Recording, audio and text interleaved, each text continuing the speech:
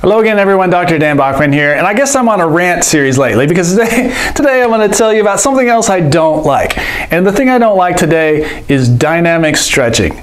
So why, you might ask, why dynamic stretching? How is that bad? No, it's not the thing, it's the term. So here's why I don't like the term dynamic stretching, because people are already confusing a stretch, like a static stretch, with a warm-up. What is dynamic stretching? It's really a warm-up. Come on, let's be honest. A warm-up is wonderful, and in fact, it's the single best way to prevent injury in play and boost performance.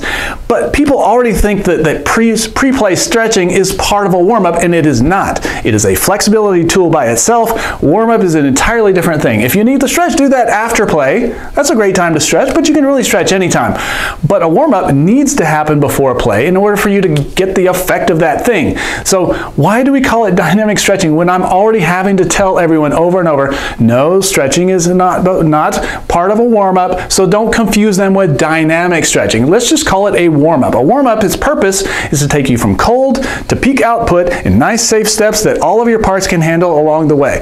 That way, when you jump into sport full force, your parts are familiar with that thing, they can do that thing safely, they can do it efficiently.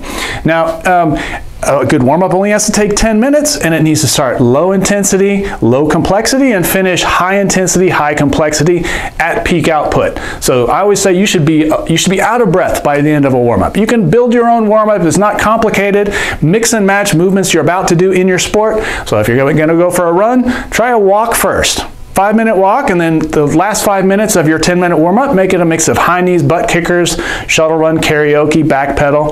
If you're out of breath at the end, you've done a big mix of movements, you're ready to go for your run, but it can be a different one every time. There's no magic recipe. So in the future, let's all agree not to say dynamic stretching before play, because patients are already confused. Let's just stick with something that makes sense, a warm-up. We are warming up muscles after all. We're refamiliarizing them with the movements they're about to do before they do it, so they can do it in a safer way. So again, second rant over, and I hope that made sense to y'all. And stay tuned for more of my insane ramblings in the future. Until next time, I will see y'all inside.